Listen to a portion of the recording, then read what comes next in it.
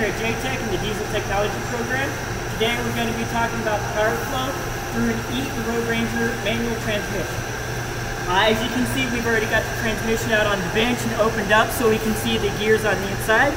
And so pretty much what happens, as the engine's rotating the flywheel, your input shaft goes through your clutch and into the pilot bearing, and so it turns your input shaft.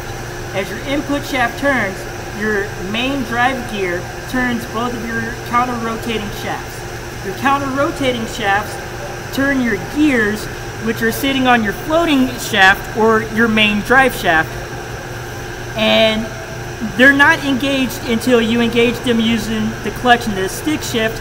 And what they do is they slide these collars back and forth.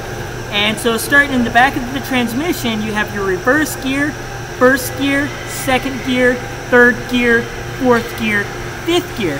And depending which gear you want to use, one of these shift collars is going to slide forward or backwards into the gear you select. So once you engage your gear, so you select first gear, you're going to engage your first gear here. That's going to rotate, creating your output shaft on the back side to rotate, and going from your output shaft, it's going to go into your auxiliary box. Alright, and so what your auxiliary box does is these gears here, on here you have two counter-rotating shafts as well, and what these do is it determines if you're going to be in your high gear or your low gear. And when you first get moving for your first 5 gears, it's going to be considered your low, and you have your selector switch on your shifter inside your cab. And so for your lower gears, it's going to be on your gears here.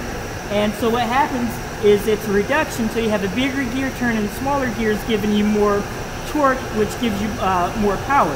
And when you hit 5th gear needing to go to 6th gear, you hit your power selector and it puts you into high gear, and it moves this shift collar here, allowing you to go into high gear, and it transmits power into your output shaft, which connects going to your drive shaft.